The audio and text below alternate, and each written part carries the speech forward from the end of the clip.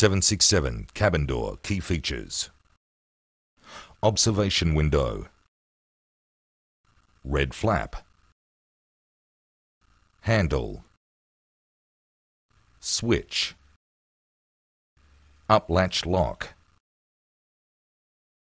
Locking arm and thumb latch.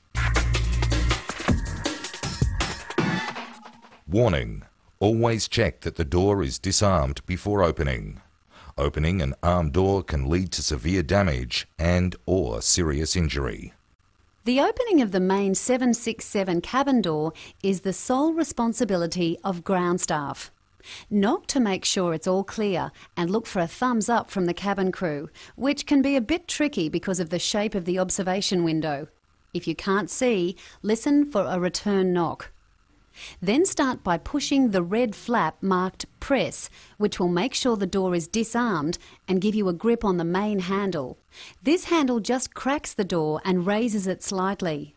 You then need to operate the switch to raise the door fully until it latches into position. Only the main entry door is power operated. When manually opening a cabin door, use both hands to lift the door to the latch position. Finally, unlock the handle and return it to its starting position. Caution: injury risk.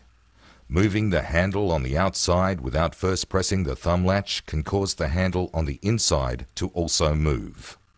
Make one final check that everything's okay and then give the cabin crew the clearance to disembark. Summary: 767 cabin door opening procedure. Wait for thumbs up or reply knock. Push red flap. Lift the handle. Operate switch. Unlock and lower handle. Make a final check. The main entry door of the 767 is always closed by the cabin crew. All you need to do is stay well clear and then make sure the exterior door handle finishes completely flush with the fuselage. When closing 767 doors manually from the outside, you lift the door slightly, release the up latch lock and pull the door closed. The external handle is then closed.